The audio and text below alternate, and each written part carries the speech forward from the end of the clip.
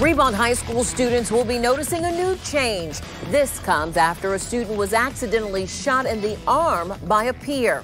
Good evening. There will be some extra security measures in place. News 4 Jax reporter Marilyn Parker joins us live from the school to talk about the changes. Marilyn?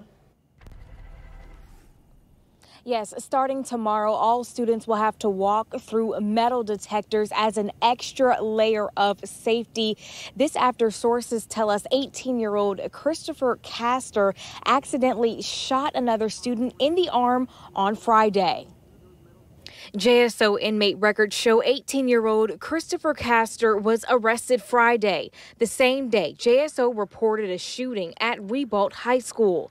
Duval County School Board police say the incident happened around 2 p.m. Friday. The school principal sent parents a message saying a student was shot in the arm. Sources confirm the shooter was Castor, but say he was showing off the gun at school when it accidentally went off, and there was no intention to shoot anyone. JSO says his charges include carrying a concealed firearm and possession of a firearm on school property, but he was not charged with an assault. Now students will have to go through metal detectors once they get to school.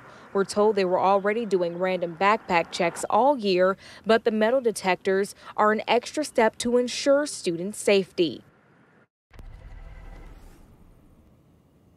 According to JSO, Castor's next court date is set for November 2nd.